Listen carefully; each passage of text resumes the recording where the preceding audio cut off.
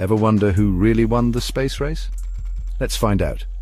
The space race was a high-stakes face-off between two superpowers, the USA and the USSR. It all kicked off in 1957 when the Soviet Union launched Sputnik, the first ever artificial satellite.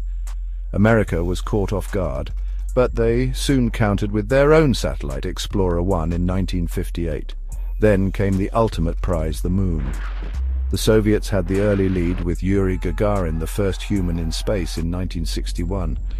But the United States had a secret weapon, the Apollo program. In 1969, the world watched in awe as Neil Armstrong set foot on the moon, declaring, "That's one small step for man, one giant leap for mankind. Victory for the USA." The space race wasn't just about national pride. It pushed technology and inspired generations with Earth.